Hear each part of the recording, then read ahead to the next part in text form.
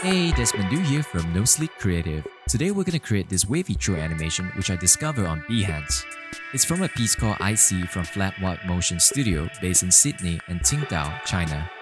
I was really astounded by everything in the animation.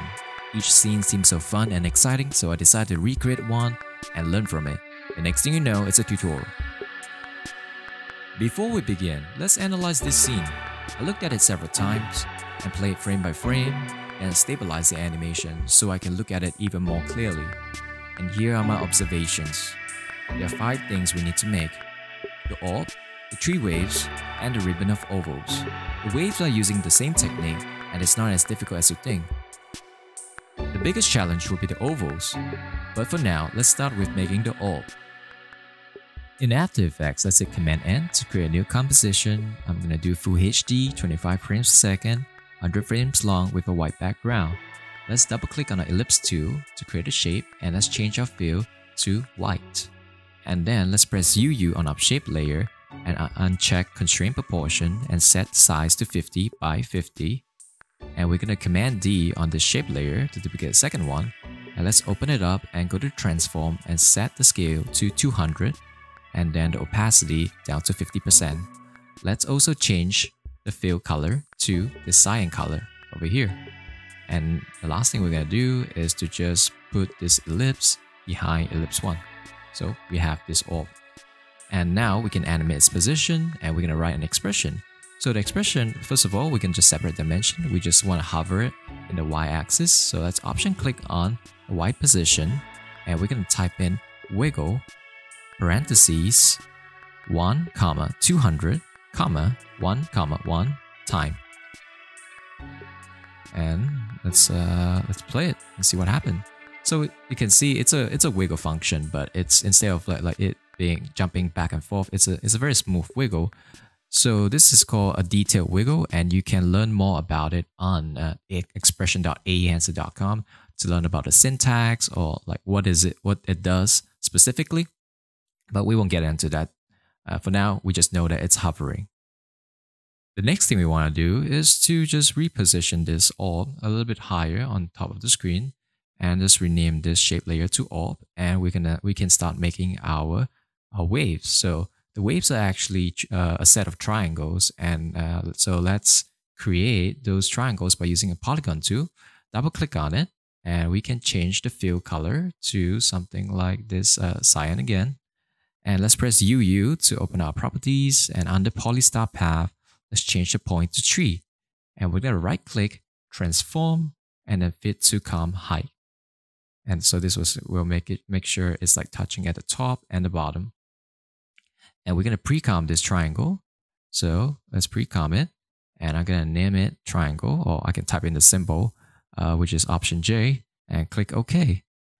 And we're gonna need 3 triangles, and we're gonna just duplicate in my project panel 3 triangle.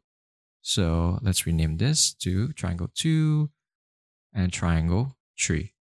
Okay, so for the first one, we're just gonna colorize them differently. So the first one will be we're gonna just give it a gradient fill. So let's do that, and let's Command Shift H to show the handles if it's off, and we're just gonna move the handles like that, gradient handles. The next thing we're gonna do is just change the gradient fill color to something more purplish. So I'll grab that. And then let's also invert our colors like that. And click OK. And let's go into our second one. So this will be for our back wave. And this is fine as it is. We can just reduce opacity down to 50%. And for the third one, we just want no fill. And then we can set the stroke to be about 1. Actually, no, let's keep it 2. And then let's close this. And then let's go back to our demo folder, our demo project, and let's drop in our 2 other triangles over here. So let's put it below the orb and just position it like that. This is when it's touching, and let's parent it to the orb.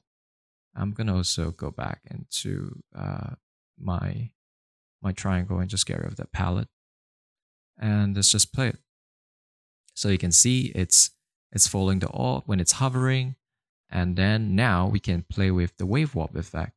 So we're going to go to the first one, and we're going to just go to Effects and Preset panel and type in Wave Warp. We're going to set the direction down to either 180 degree or 0%, and we're going to set the wave height to 40 by 300, a wave speed of 1.5, and we're going to pin to the top edge. So it'll be always fixed to that orb right there. And we can do this, we can copy this and apply it to the other triangles as well. And we want to just offset the face for the second one, and make it a little bit bigger. Let's make it actually about 150%, so we can see it behind, and position it down below. And let's change the face to maybe about maybe 90 degree, so it's not consistent. And let's put the triangle number 3 on top, so we get the stroke. And let's also go back to our triangle and also scale them accordingly. So we want to uncheck constraint proportion. So let's make this about 25% smaller, so minus 25.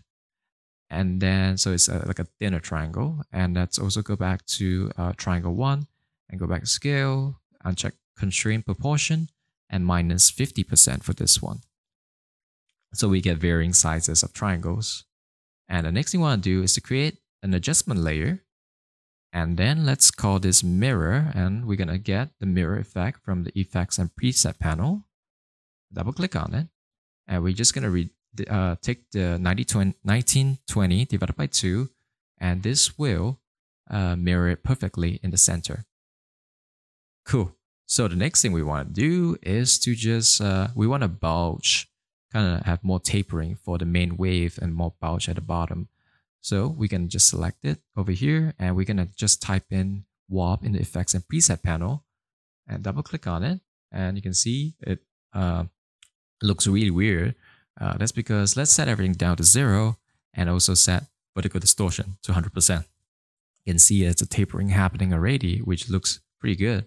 And if we want more like thickening at the bottom, we can just select the best warp style is actually bulge. And if you set the bend to about 50%,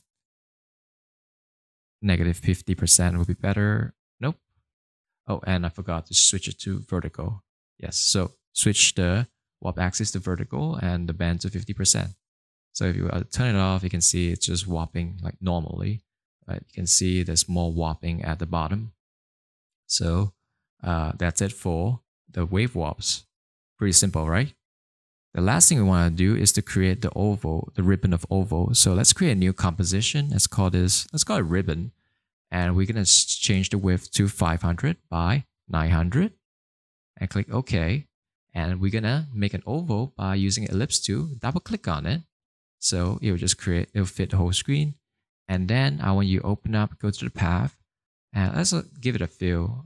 So let's give it a feel of this color. Okay, this never works the way I want to. So I'm just going to do it manually. And yep, that color is fine. No stroke. And let's go to ellipse path. And let's right click on ellipse path and convert to Bezier path. And then you press Command-Shift-H if you don't have your handles visible. And we're going to press G to get to a pen tool, and Option click on the top and bottom of our points, so we can make it an oval or like a tapered oval. So let's press S and reduce the scale down to 25%. And we are going to go back into the shape layer and add in a repeater. And we are going to open our repeater and set it about 15 copies. And then let's go back to transform and let's set the position to 0 by about 1800.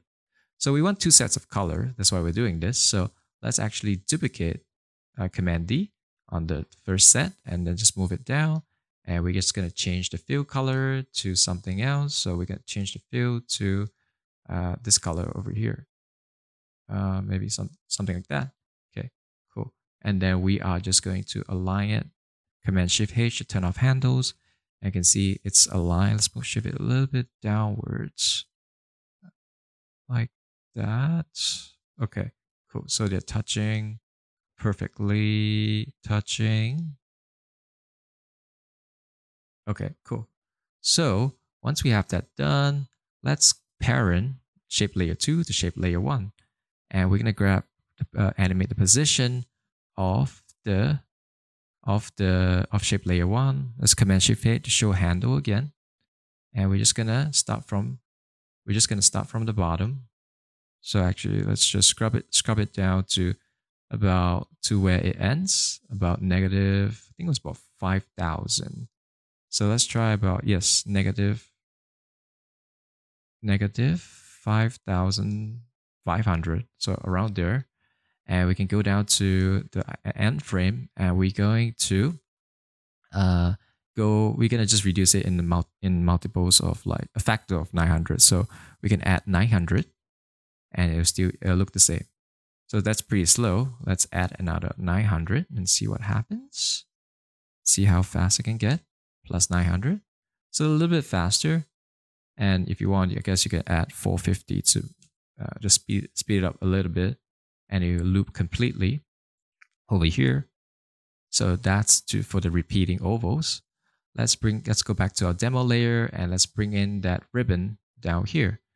So you might ask, what happens if this oval is more than, if I have a duration of 300 and the oval, I'm going to solo it. This oval is just going to end at frame 100. So all you have to do is go time, enable time remapping, option click on the stopwatch and type in loop bow. And we're just going to click outside and we're going to play it. I also make sure once you enable time remapping, you can extend the out point.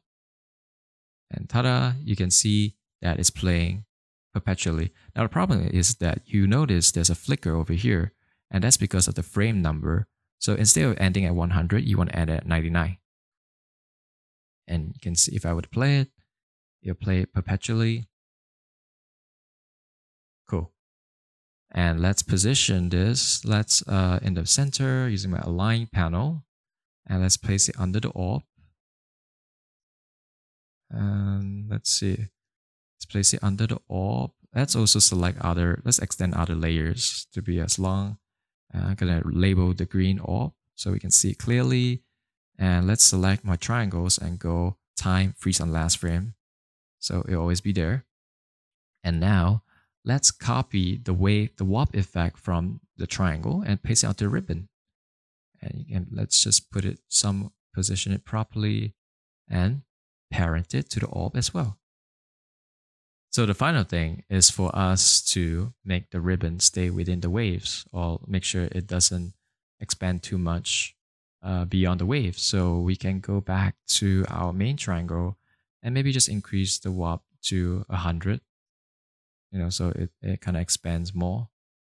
And we can also just, let's see, we could just make it a little bit bigger in the x-axis, like that. Maybe not too much, maybe just about 110%. And we're done. The last thing you want to do is to add this, like it traveling through the background. And here's how I did it. So I create a composition, and with all these gradient circles laid out in y-axis, and then after that I did the same thing with the y background. So for the background it's a little bit smaller, and then the foreground one it's just a little bit bigger for some balls. And then I parent the position of the background to the foreground. I then animated the foreground from the bottom to the top. And I set my blending mode to linear burn with 50%. So when I play this, as you can see, it all looks like it's flying up, but it's just an illusion that we created. And we're done. I hope this video has been helpful. Please check out the works of Flatwhite Motion Studio. The link is in the description below. If you like this video, please subscribe and like for more. We need to let more people know about how awesome this tutorial is. I'm joking. That's all I have for you guys. I'll see you next time.